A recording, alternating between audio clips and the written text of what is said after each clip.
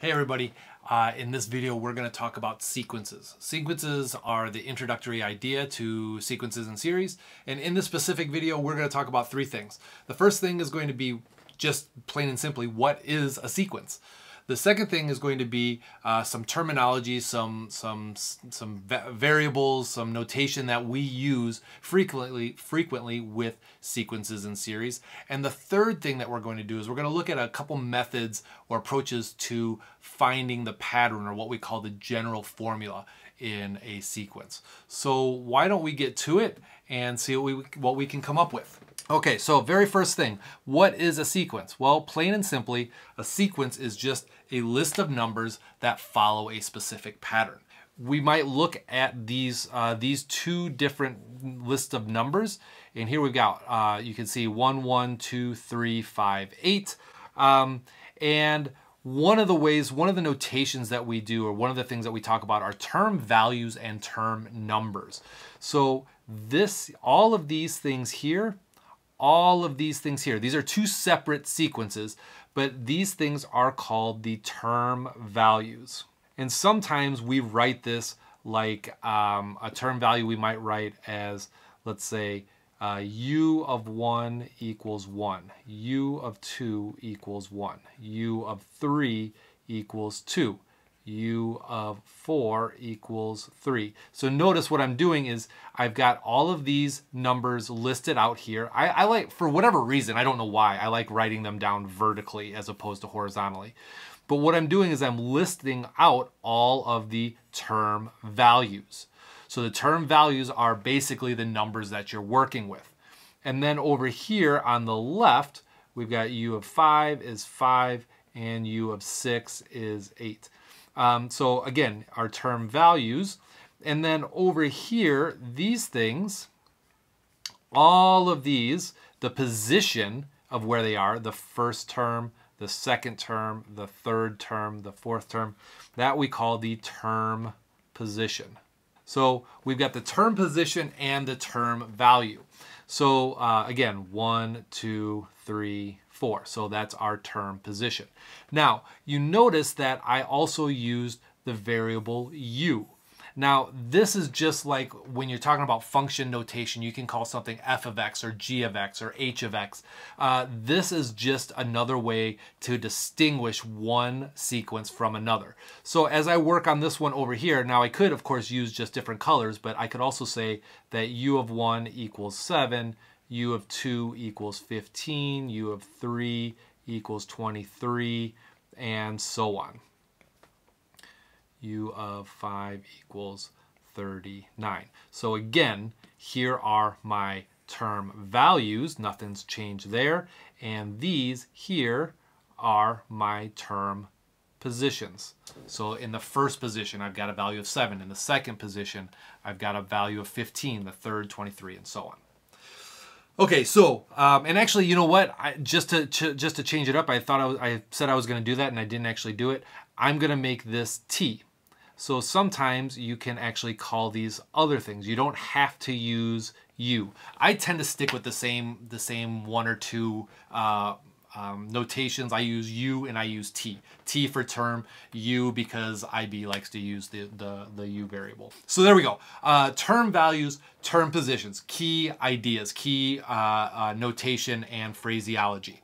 Now, how do we actually find the pattern? That's the next thing that we want to do, is we want to find the pattern for each of these two things. So let's start with the orange one here. Now you might already notice this. This one is called the Fibonacci sequence. This one's called the Fibonacci sequence, but you may have already noticed that down here, 1 plus 1 equals 2. All right, of course. And here you might have noticed that 1 plus 2 equals 3. And here 2 plus 3 equals 5, and 3 plus 5 equals 8. So the pattern seems to be that in here there's nothing before this one. So here we might even say up above, we might even say 0 or nothing plus 1 equals 1. Now I don't know if I would really do that because we're kind of including a new value there, but let's just do it for kicks this time around. So what you might be noticing is that these two equal this one. So these two equal this one. When I add those two together, I get this. So if I take u1 and I add u2, u1 plus u2, I get u3. If I take u2 plus u3, I get u4. If I take 1 plus 2, I get 3. So u2 plus u3 equals u4. u3 plus u4 equals u5. u4, right? You see what's going on here. u5 equals u6. So now, when I want to find this general formula, again, we're talking about a general formula. So I've found that it looks like the previous two terms add up to this term. So I'm going to call the one that I'm at the current term, right? So that's my current term. So I'm going to call that u of n. Now, n could be any number. In this case, n is 6. So what do I get if n is 6? What do I have to add to it before that? I have to take 1 less than 6. So this would be u of n minus 1. And to go back even further, if I want to get u of 4, I'd have to subtract 2 things to get there. So I'd take u of whatever this number is and subtract it 2 times, or a value of 2. Notice here, 5, I'm subtract 2, I get 3. 5, I subtract 1, I get 4. So here I've got u of n minus 2. Now, this is our general formula. Here is our general formula for the Fibonacci sequence. U of n equals u of n minus 2 plus u of n minus 1. And this is called a term-to-term formula. Term-to-term formula. Term-to-term. Term. Let's spell term right. Term. And so this term-to-term, and sometimes you'll also hear this called recursive. Sometimes we call it recursive. Now, a recursive formula is generally the easiest formula to find because it uses the terms in the sequence. So we just say, I'm going to use the numbers that I have here. I'm going to find the pattern, and this thing is based on something that I do with the previous term. And that's great if I want to keep on going. If I want to find, if I want to find the seventh term, I know I could take 8 plus 5, and so on. The problem is, what happens if I want to know what is the 50th term? Now, for this Fibonacci sequence and to find this general pattern, if I want to know what u of 50 was, I would need to know what u of 49 was and what u of 48 was.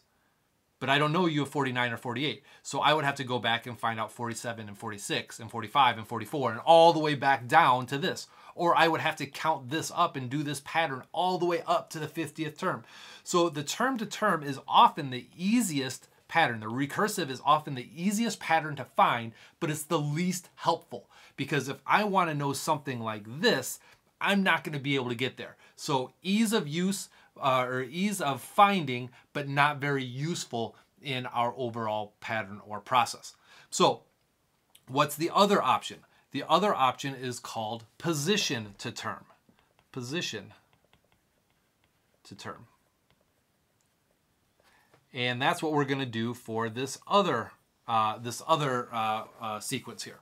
So position to term, which we also call explicit. Sometimes we call this one explicit instead of recursive. What we're going to do is we're going to figure out what happens as we go from the position to the value. So we're going to try and generalize it in that way. So let's take a look at this one. So as we go from 7 to 15, it looks like we are adding 8. So we're going to add 8. As we go from 15 to 23, 15 plus 5 is 20. Another 3 is 8. That's adding 8. 31 to 39 is adding 8. Okay, great. So now I want to figure out, is there a way that I can use this 8 and this term number to get this value. So that's the trick. So let's see. So I'm going to use this 8 and this term value. So the first thing I would say, well, let's do 8 minus 1, that equals 7. Perfect. Got it. But we need to check to see if this works for all of them. So what about 2? Well, 8, I need to get to 15. Well, if I multiply this by 2 and I subtract 1, I'll get 15, right? 8 times 2 is 16, minus 1 is 15. And if I notice again, well, wait a minute, 8 times 3 is 24. 24 minus 1. Okay, so now I'm starting to see my pattern here is the difference, or the thing that's happening out here that's consistently happening. It's following that pattern. The same thing is happening. But what I'm using is I'm using this term value to calculate this. And I could even go back to this first term, 8 times 1, right? If I take 8 times 1 and subtract 1, I get 7. So now, and if I keep on doing this, right? If we keep on doing this, 8 times 4 is 32 minus 1. 8 times 5 is 40 minus 1 is 39. Okay, so we found our pattern. So now, how do we write this as a general formula? So again, like over here, we said u of n. Now we're talking about t. So we're going to say t of n. All right, so here we go. T of n, the general formula. T of n is equal to 8 times our term number. So I'm just going to use, since I'm saying this is my term number, right? We said here, these are our term numbers. These are our term numbers. So if I want to go down here and find the nth term, I'm going to put my term number in there, and I'm going to subtract 1. So what I've just done is I have found a general pattern, a general formula for this. And this one is, again, called position determ because I'm talking about the position of the value within the sequence, and I'm applying some common thing that I'm doing to all of it to calculate that actual value. So if we put 5 in here, 8 times 5 is 40, minus 1, 39. So if I want to now find the 50th term, well, I'll have to do a little bit of scratch work, but 8 times 50, what's 8 times 50? 400 minus 1. So I now know that t of 50 is going to be 8 times 50 minus 1, which should be, if I'm doing it correctly, 399, I believe it is. So, so there we go. So that's how we find the general formula for a position to term. Now, again, the position to term is often more difficult to find because you have to do a little bit more legwork. You have to dig a little bit deeper for that pattern. But it's going to be a lot more useful for you and a lot more helpful. And in the future videos, we're really going to focus on using position to term. Now, when you're working on this stuff, you might start falling into this trap and using the term to term, but don't try to avoid that as best you can. You want to try to avoid using term to term and really focus on going position to term. So that's it for this video. I hope that was helpful, and we'll talk to you in the next video.